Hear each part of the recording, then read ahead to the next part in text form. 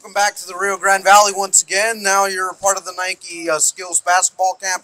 Just how does it feel coming out teaching the youth a little bit about the game and some of the stuff that you went through as the Viper season progressed for you last year? I think it's an amazing opportunity to come show the kids what it takes to get to where I am today. And as far as the season, like I said, it was a learning experience for me. It was my first year in the G League, and I was happy to have done my first year in Rio Grande Valley. I learned a lot, and it's only going to get better from here. Absolutely. And you played overseas in your first professional year. How was that like, and compared to playing here with the Vipers? And what did you kind of took? What did you take from over there that you adapted over here that you want to continue to grow on for year number 2 here in the United States or going overseas now? With overseas, I had a lot of confidence because overseas is different than playing in the States.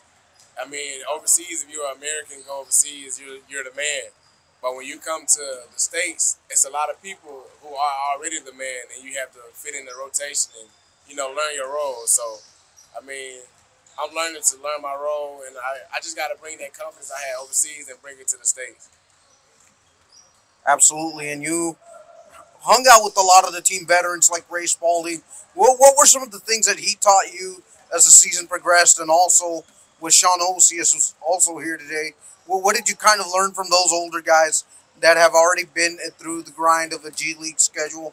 What were some of those things you learned now that you're being able to grow as a professional now? Basically, keeping my composure and not letting it get to me. And if I have problems, don't let it show. It's gonna be ups and downs. You just gotta keep moving forward and don't let the downs stop you from working out and stop you from getting in the gym. So just keep working. Your time gonna come, and when your time do, you need to be ready to play. Just be patient.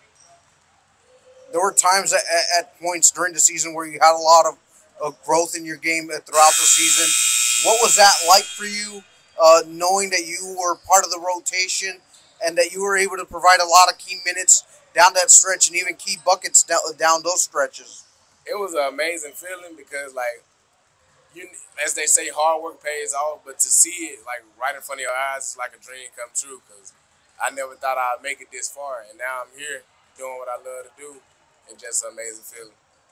Hundreds of kids out here today. What are they looking? They're looking up to you, and what are some of the things that they ask you?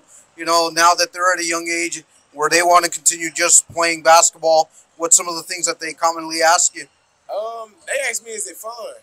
And I mean, I love hearing that because, when I was a little kid looking up to professional basketball players, it was all fun and games. It was all fun. And with fun, you always going to have a love for the game. So when you stop having fun, you lose the love for the game. So I'm just glad to see the kids here having fun with each other, interacting with each other. And it's only going to grow. They're young, and they're still growing, and their love for the game is going to probably be bigger than mine was. All right. Well, thank you so much, and thanks for coming down. No problem. Thanks for having me.